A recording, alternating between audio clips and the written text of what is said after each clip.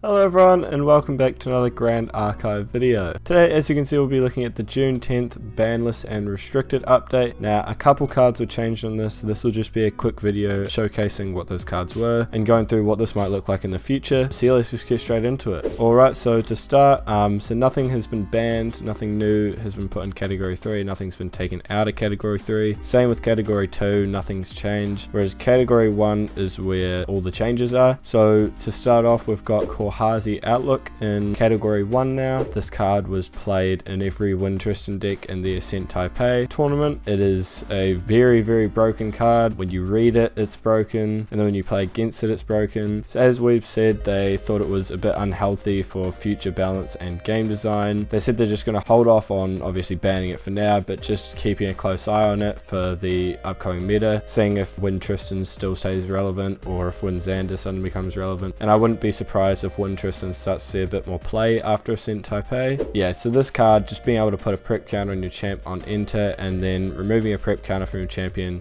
Opponents can't activate cards this turn and you get to glimpse. You can only activate this ability during your own turn, so you can't activate it on your opponent's turn so they couldn't play the game. That would be kind of funny but also incredibly broken. So yeah, it was a pretty obvious pick in my opinion. This card just is very, very good, and I wouldn't be surprised if this moved higher in the categories if Winteristan sees a lot more relevancy for the upcoming tournaments, which I wouldn't be surprised if it did. And lastly, Varrook and Freezing Hail have been removed from Category 1. Both cards haven't really been seeing much play. Freezing Hail does get played in a decent amount of water decks, but it's just not that broken of a card to be in the ban list. Like, there are certainly more broken cards that should be on here that aren't compared to Varrook and Freezing Hail. I personally don't think I've versed someone playing Varrook. I have versed people playing Freezing Hail. It's still a very good card. I just don't think it deserved to be in the ban list. That is all I have for you today. The next ban list will not come out until August 5th, so this will be after a couple of the regionals, which is good, so they'll assess it and then change some more things. I do think we could see Hazy Outlook moved up in the tiers. But yeah, that is all I have for you today. I know this was a short video, but I just wanted to do an overview on the ban list because some people might not have seen this. And yeah, I hope you enjoyed, and I'll see you in the next one. If you're looking to buy some affordable Grand Archive singles for your deck,